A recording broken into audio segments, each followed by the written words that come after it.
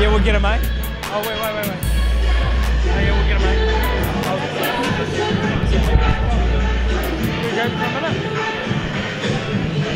What's going on? Here we are, mate. Isaac Savage here with my boy Josh.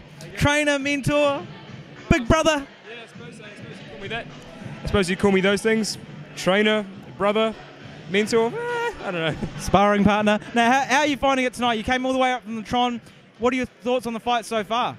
So the fights, David's fights, his first fight was brilliant, clinical, exactly how we pictured it. This fight tonight's going to be a good test of how far Dave's come, how much he's changed, and let's see if that Brandon Reese can bring anything different. And you're finding the level of quality of boxers here tonight pretty good as well. We're seeing the best of the best from NZ versus best of Australia. Yeah, we have. It's been pretty impressive, actually. It's been like good from a spectator point of view, along with just as a boxing purist as well. It's been great to watch. So I know your brother's main event tonight. Until then, what do? You just relax, chill out, and then maybe half an hour, then you start getting into the zone? We're about an hour out now, maybe a bit over an hour. So at this point, we kind of start moving our stuff into the changing room, get our head in the game. You don't want to do it too early, but 1 hour out is about right.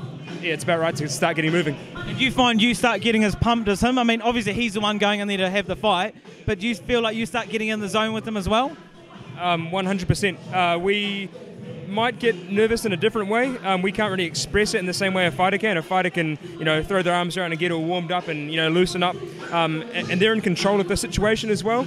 A coach will get just as stressed out, but you can't control what's happening. You can only do your part, and then your fighter's away. It's on them.